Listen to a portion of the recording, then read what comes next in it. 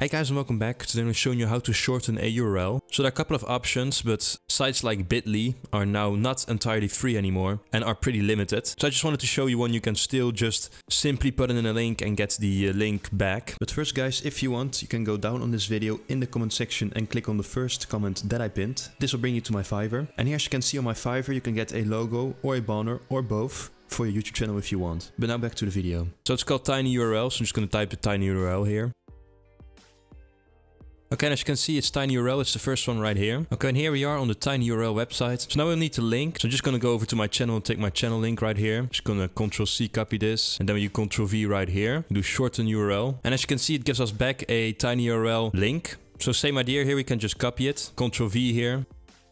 And as you can see, it's the same link, but this time shortened with TinyURL. And for example, you can go back and do shorten another. So you can just do another link again. And as you can see here, you can also do an alias. But as you can see, there you go. It's that simple. You can do YouTube videos, your channel, YouTube playlist, but also any other link that you want to be shortened. So you just copy the new TinyURL link and so that you can use that instead of the long link that you normally have. But anyways, guys, there you go. Simple tutorial. Hope you enjoyed. Please leave a like, would be really nice. Subscribe would also be really nice. And I hope to see you guys in my next video. Bye.